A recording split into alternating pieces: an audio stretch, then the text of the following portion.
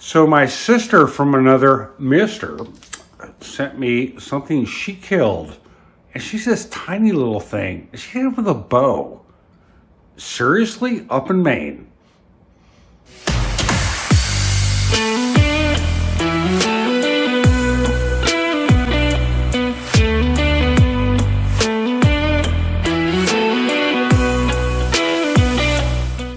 So, my sister from another mister, somebody who I hold very dear, likes to bow hunt. And she goes after bear. And she might be 125 pounds soaking wet. So she sent up some beer sausage from 2014, and it's been properly packaged and frozen the entire time. We're gonna do meatloaf out of it. Yeah, it's that old, it's still good. So first thing we're gonna do is we're just gonna soak it in the water like you would do a turkey or a chicken, kind of get the thaw out.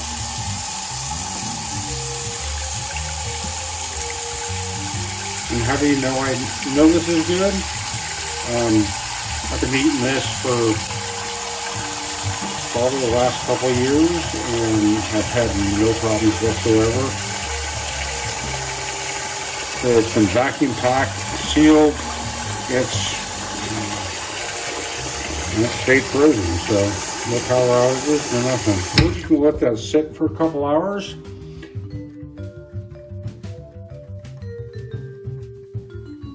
Oh, wow, this is defrosting. Turn that over. We gotta prep some other vegetables.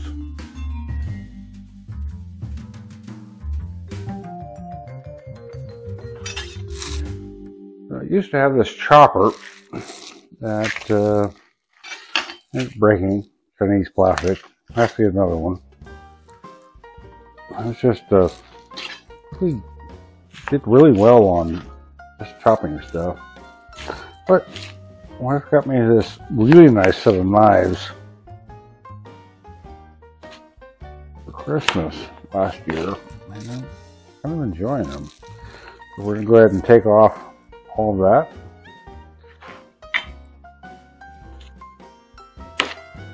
Let's chop this really fine.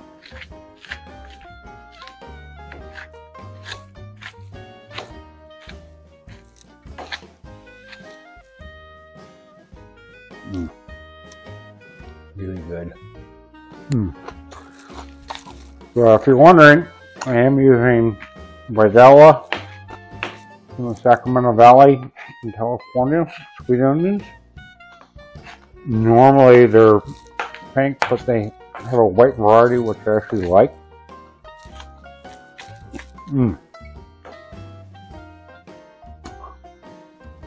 Probably one of the sweeter onions.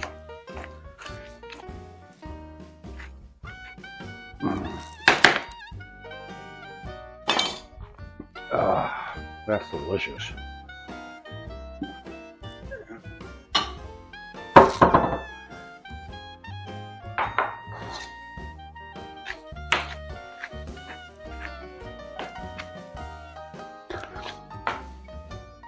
Now, if you guys don't know, since I retired, my wife is still working,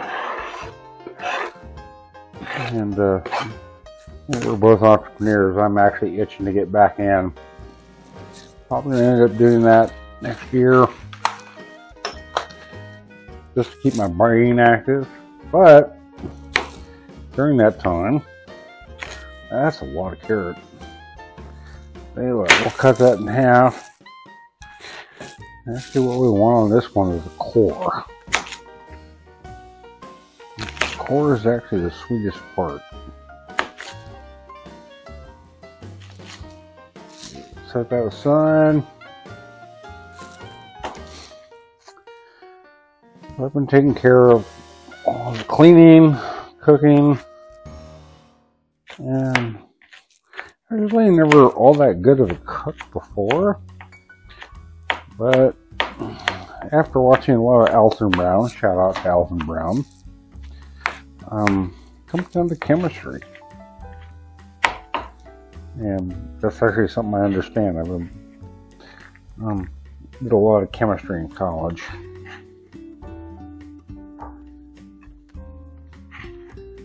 We'll do one piece of, and don't worry, we will use these later in a stew.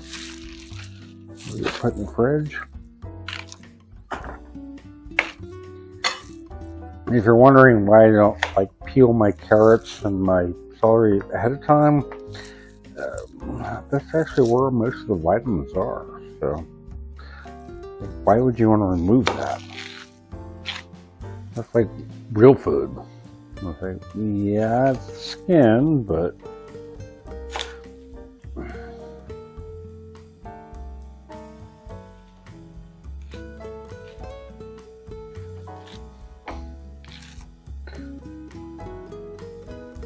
so next cooking video I do, when I'm chopping up vegetables, I will end up getting a chopper. I like the way they do the job.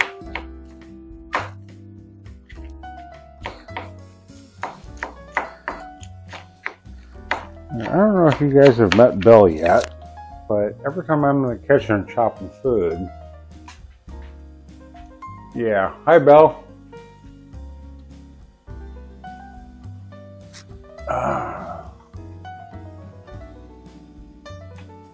Sorry, it's a bit dark. Actually, we'll see. So we got some fairly small particles on this.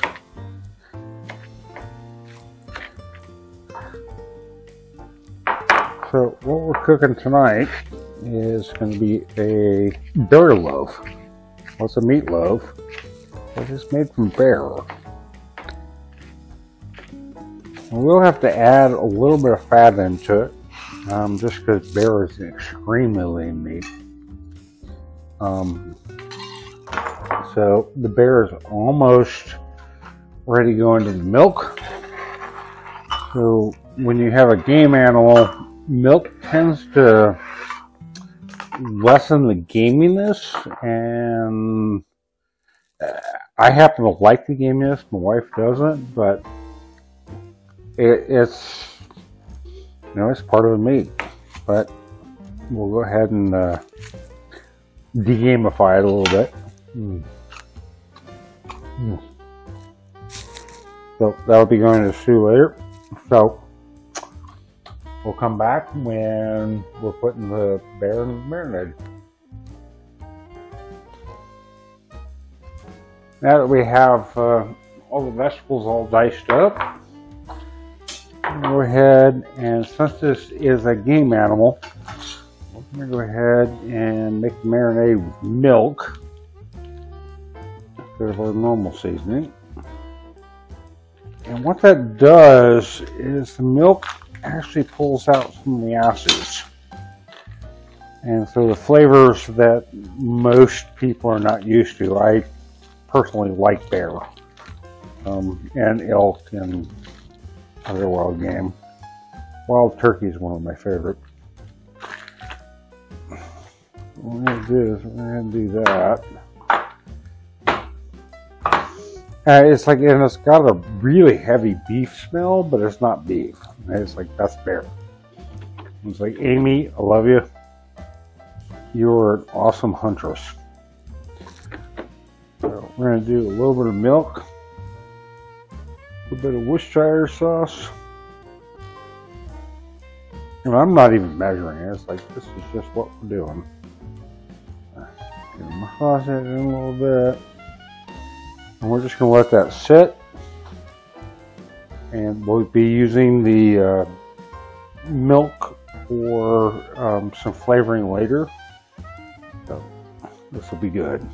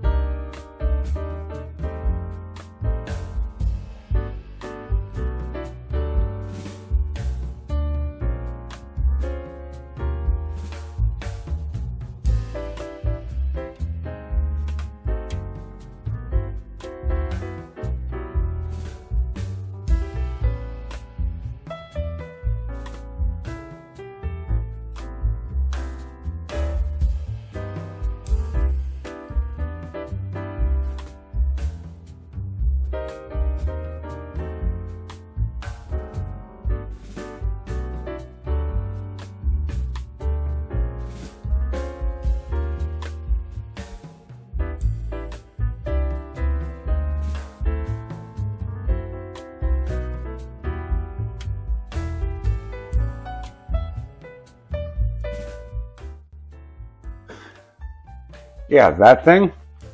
This. That, yeah, that thing. It actually works. Do 350. Bake. Wait for it to come to temperature. Meatloafs are going inside of that. Wait and see.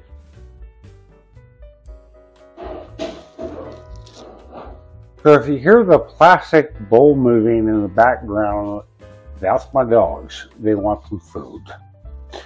Meanwhile, we've made a slight change of plans.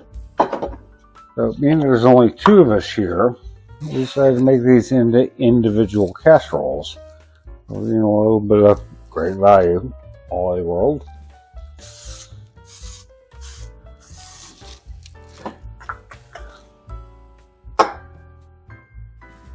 Go ahead and make this up.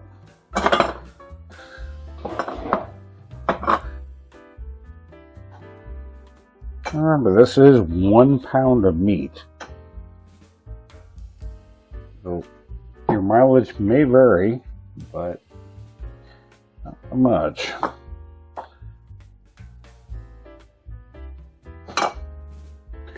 So it looks like there's probably at least another container of this. I'm going to wrap that up in some Ziploc bags and we'll call that good. We'll cook those another time. Remember, always keep your hands clean.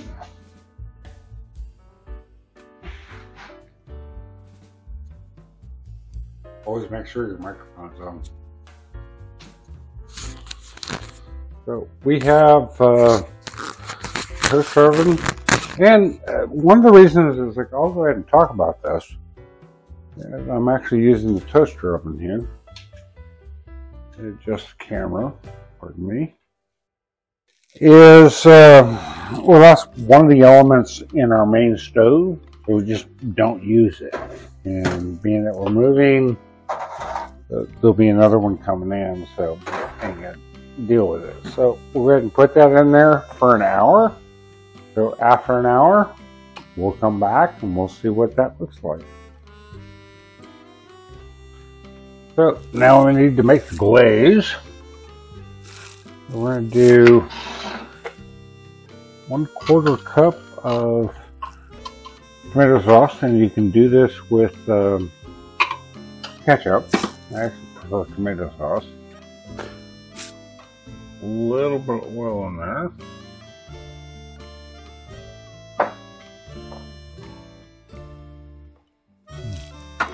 That is delicious. And then we're going to do a little bit of whatever this stuff is. A total of 1/2 cup.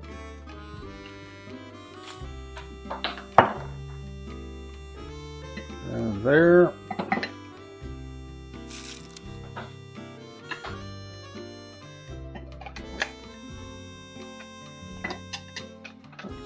You don't have to get another piece of sword to clean up later.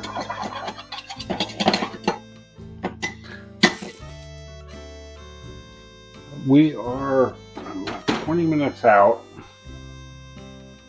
Go ahead and glaze these.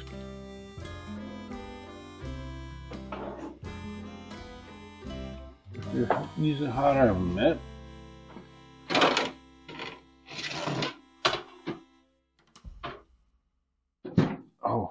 It is warm. You want to close this up as soon as you can. Use a little bit of a brush.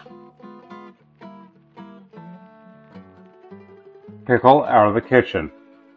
So my dogs, when I'm cooking, don't like to be in the kitchen because there might be something that falls down. Generally there's not, but they're hopeful. We'll do that. And put this back in for another 1/2 hour.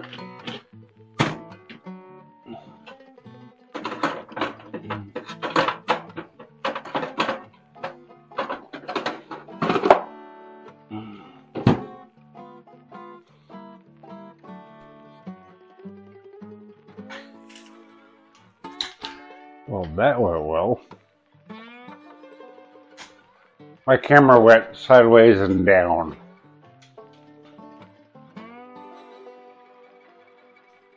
Okay, so we're going to go ahead and do some basting. So, got a quarter cup of that. Quarter cup of that.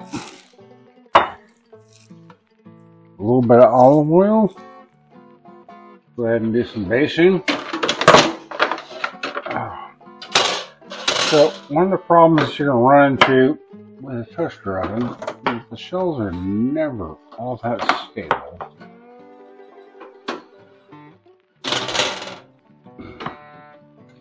You always want to close it in between the basins.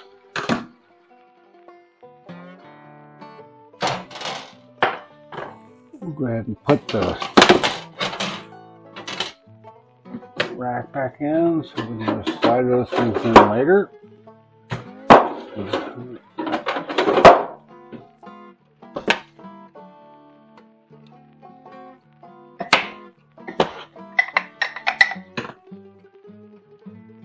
And Bella's always hopeful.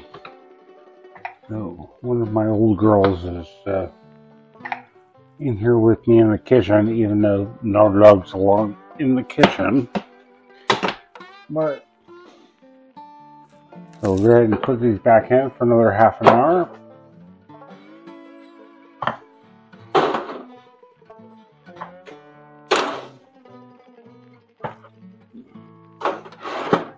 And we're going to have to look at and see a little has seemed to move. So we'll do that one later. Half hour, we'll be back. We're looking for an internal temperature of 135 degrees or 74 degrees Celsius.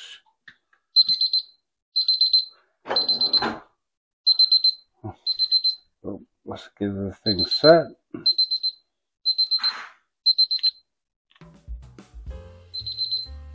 We are at 100 degrees Celsius, which means we are 25 degrees Celsius above our stuff. We'll just sit that off. Pull the probe. It's always important to do internal temperatures on your meat. Make sure they're safe to eat, but don't overcook. That's what it looks like. So we're going to do a little bit of cheese on top of this and sit for about 5 minutes, and this can be dinner.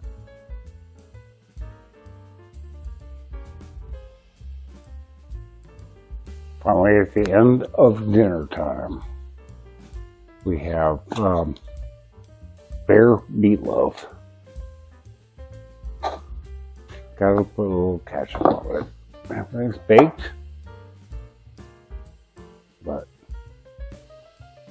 doesn't that look like a really nice piece of meat?